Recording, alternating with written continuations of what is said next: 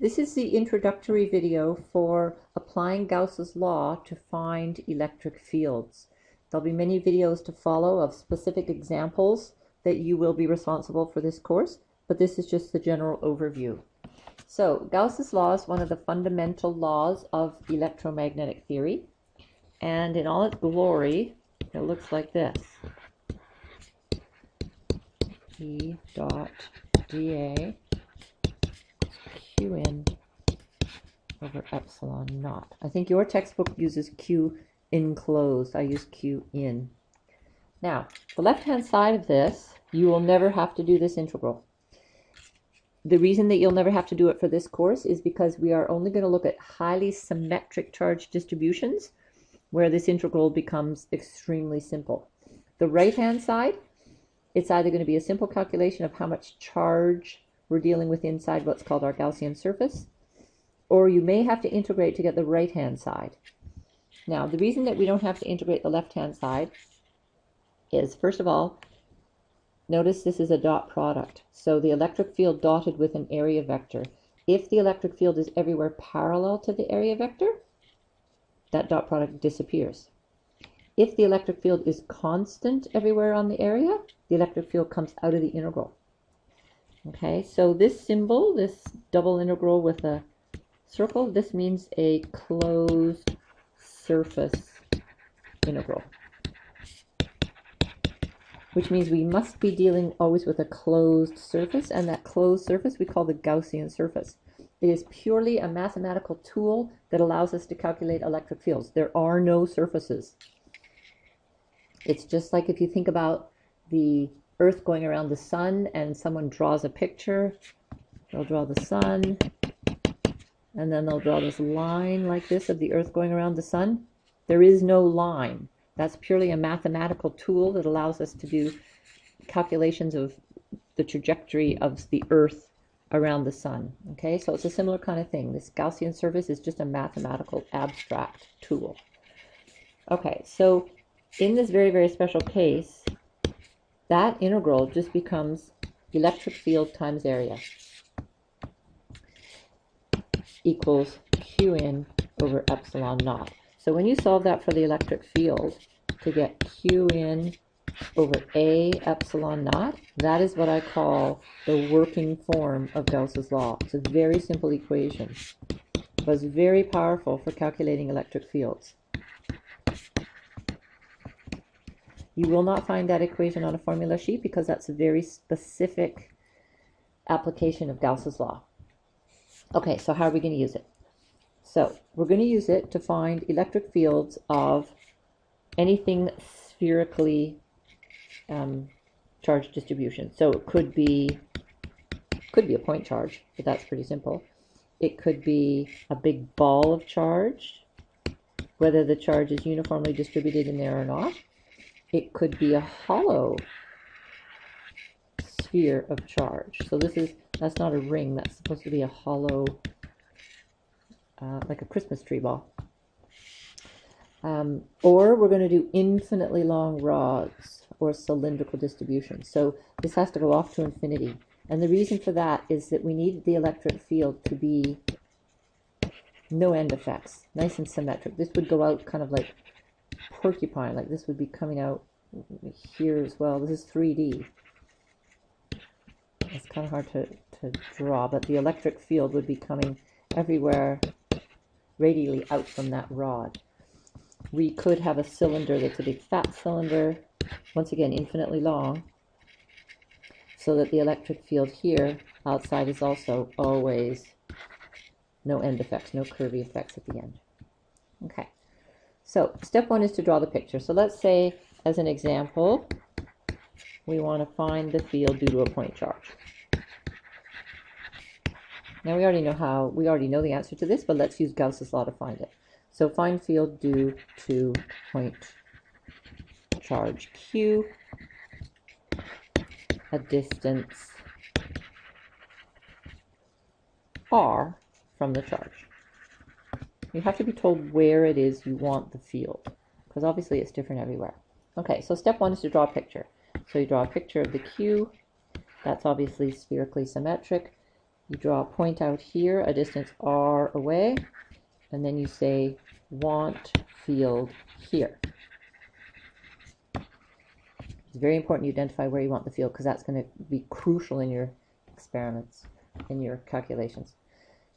Okay, step 2 is to choose and draw a Gaussian surface. So you have two choices. It's either a sphere or it's a cylinder.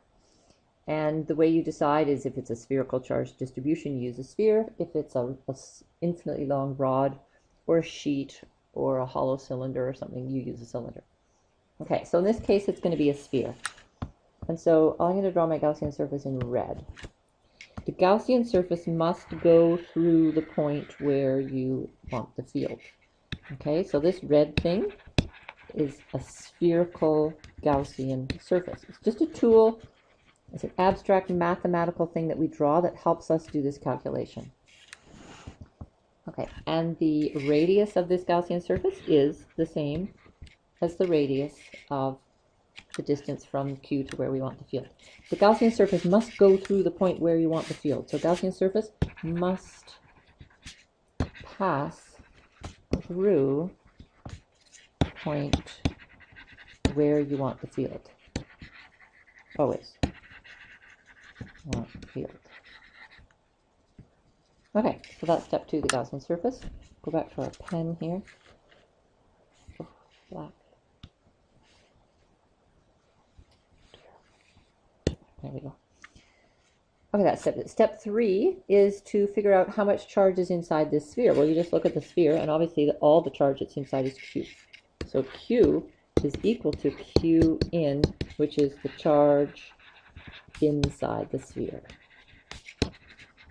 Now that seems pretty basic and simple here, but there are cases where we may be drawing Gaussian surfaces inside of giant balls of charge, in which case it's a different amount of charge inside our Gaussian surface, not necessarily all the charge.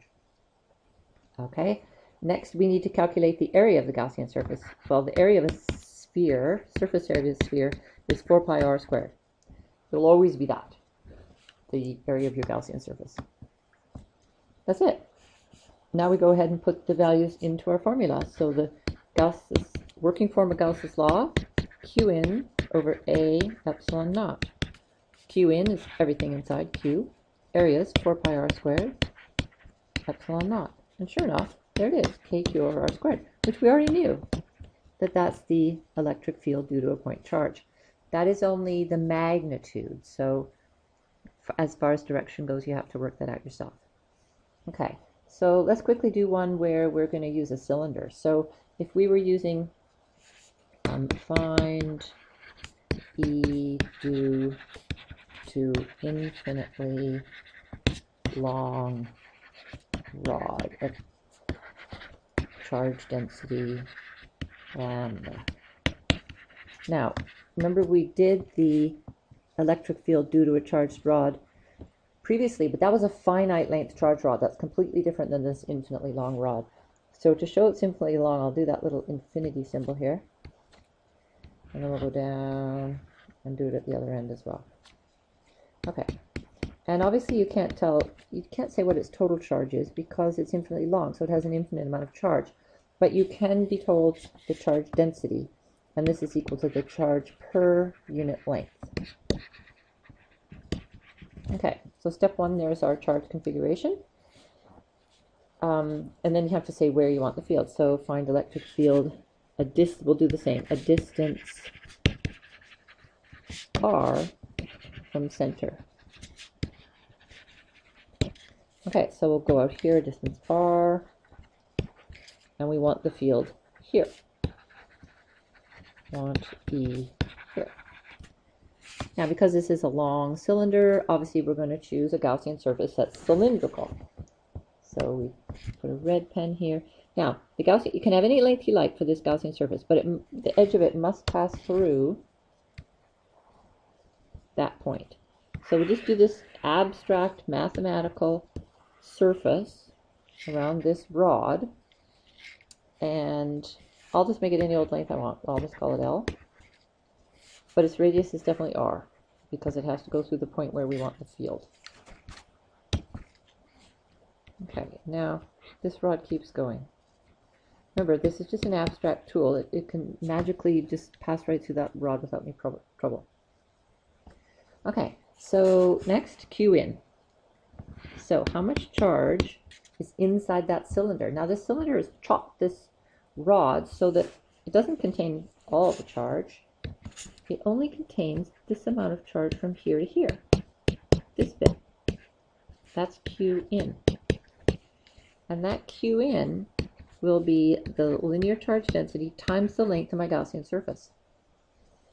Okay, so charge per length times length, that's how much charge is inside that red cylinder. The area, the surface area, this is the area through which the electric field is piercing. This is just the sides of the cylinder. The electric field is not piercing through the top or the bottom. So we just choose the curvy sides. So the surface area of a cylinder is 2 pi r L. 2 pi r circumference times L length. Okay, so this is only the area through which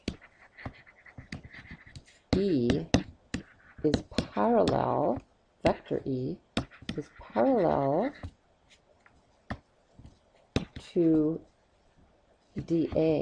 Remember that integral that we started with, and I said the dot product just becomes E times dA if they're parallel, so I'm stuck with that. I'm limited to that because of the working form that I have for Gauss's law. Alrighty, now that's it. We put it into the formula. Q in over A epsilon naught, and we get lambda times L over 2 pi r L epsilon naught. Notice how the L for the Gaussian surface cancels out. Does not matter what the length of the Gaussian surface is. Anybody could have chosen any length you wanted. So the electric field due to an infinitely long rod is lambda over 2 pi epsilon naught r.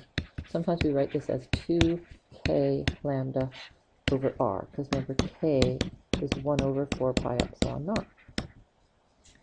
Okay, so those are the basic examples. You'll have lots more videos of more complex examples.